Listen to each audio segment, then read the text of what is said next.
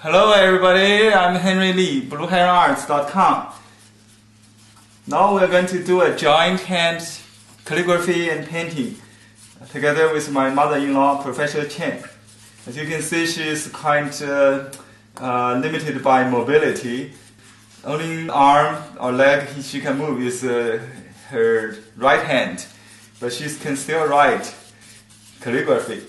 And she is very eager to try before I even get ready for her. So the poem I'm going to ask her to write is a town famous poem, but with an anonymous poet named with a pen name Ancient Recluse, Ancient Hermit, if you will.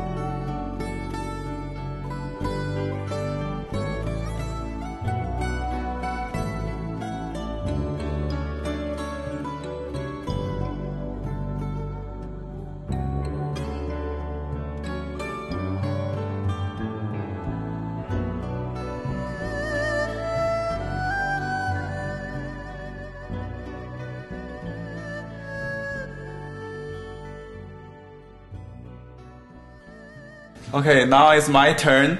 As you just saw, my mother-in-law, Professor Chen, just did the poem.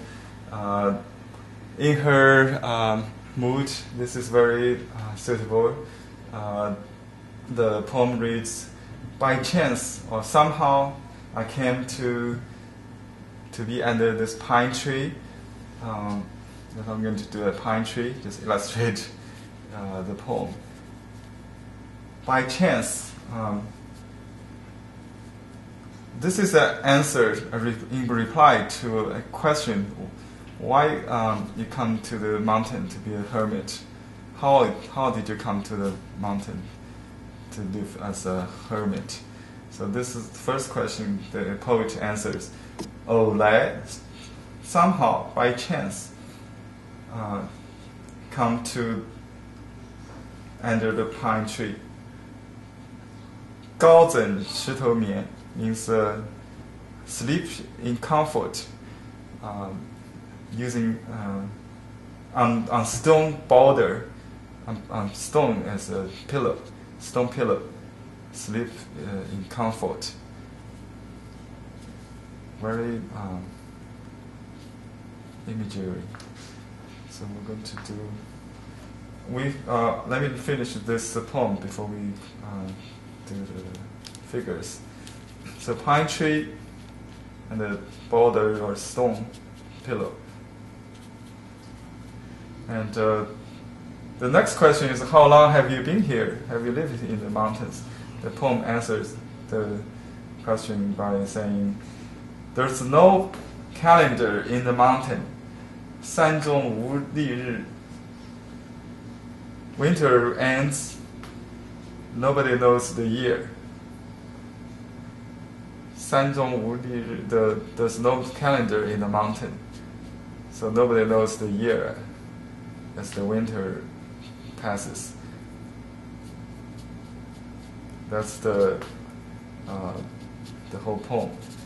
So this poem is entitled the reply to guests or 达人. Let me just write the title of the poem.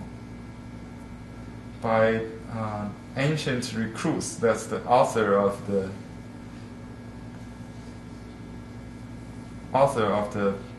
poet. I mean the poem. The poet named by pen name actually 太上隐者. 太上隐者. Ancient recluse. Nobody knows his name even today.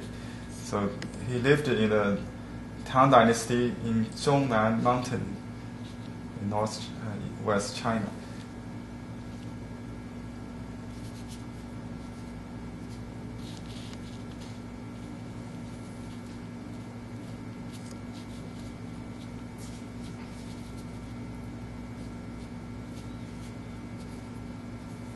You can see I used the same brush that was used by Professor Chen for calligraphy, and just use the rest of the ink.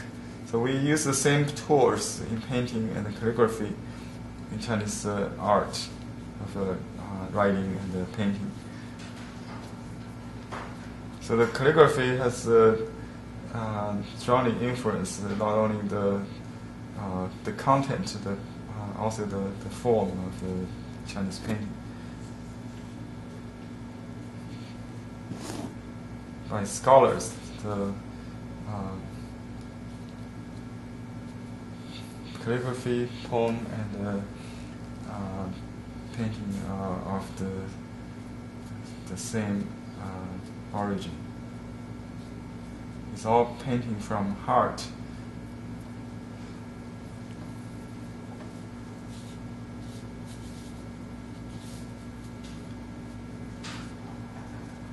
That is his bed, pillow, the stone. So I'm going to paint both the guest and the poet in this painting. I could also paint the poems lying on the stone, but now he's answering the questions from a visitor.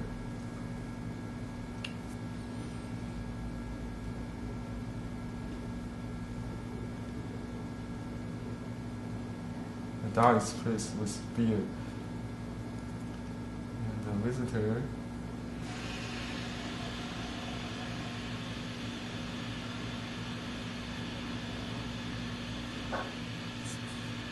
they greet each other.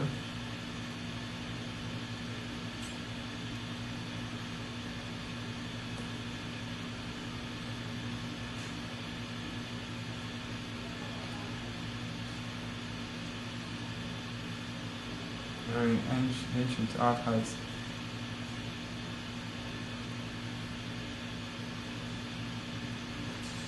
Just very suggestively.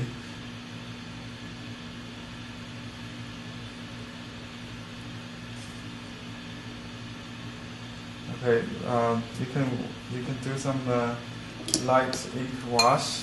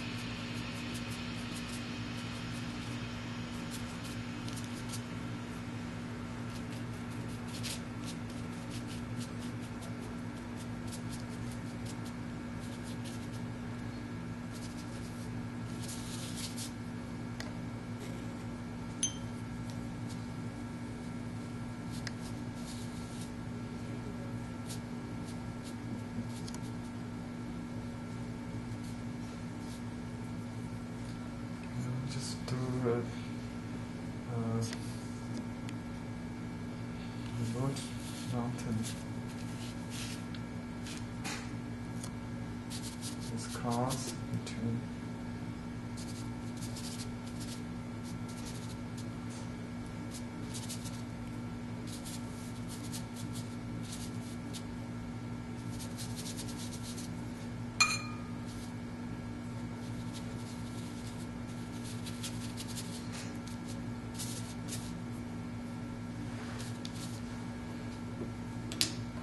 Let me sign also on this side.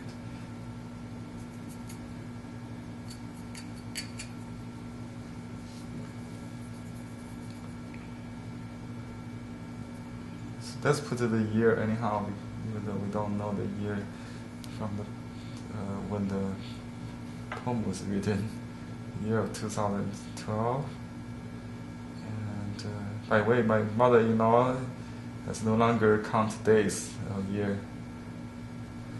So that's very sad, but very natural for her to still be able to write this poem particularly. She can still recite many poems, although she cannot remember the days and year.